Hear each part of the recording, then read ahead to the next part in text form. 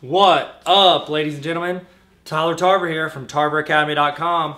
I would like to first off thank LearningBird.com for sponsoring this video. So give them a shout out and don't forget TarverAcademy.com. That's where I'm from. What up? Okay, so what we want to learn about today are prisms, and we're going to include cubes just because they're like fancy prisms. Okay, so we're looking at prisms.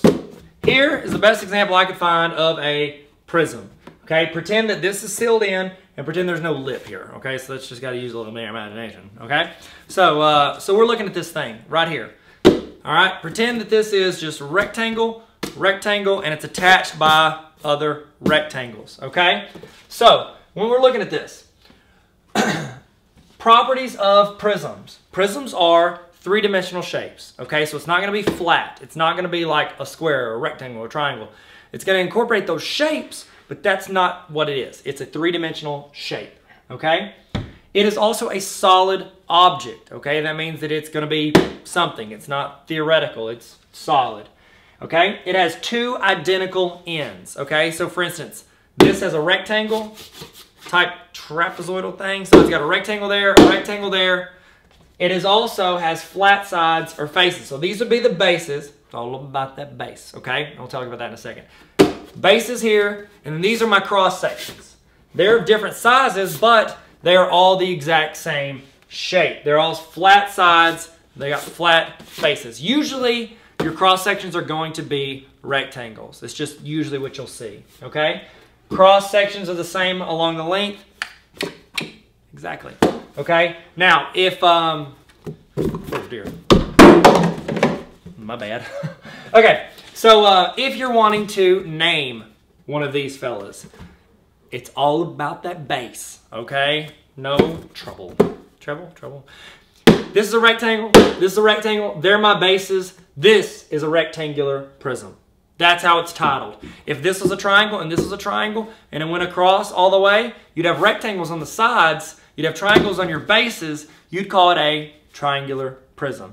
It's named after its base, okay? So keep that in mind.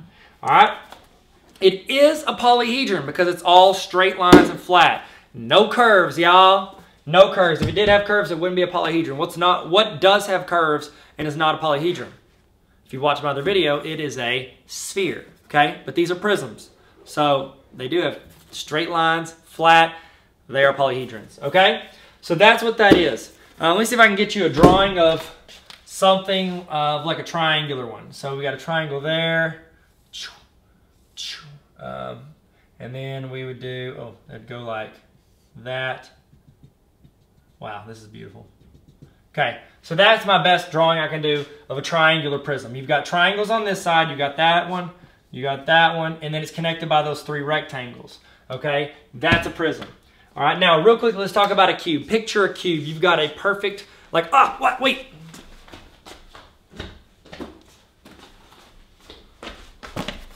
Got it. Okay, here's a cube right here.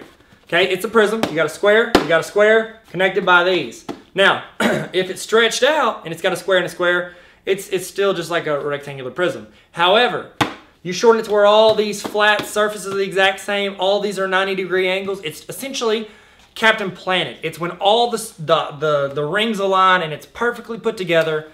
Therefore, it's called a cube. Okay, and a cube is essentially the perfect prism, because it's one shape, one size fits all, everything is perfectly put together. Okay, so that's what a cube is. So you've learned about prisms and cubes. Now it's time for you to go give a thank you to LearningBird.com for sponsoring this and TarverAcademy.com for teaching to you. It's a great day to get your learn on. Peace!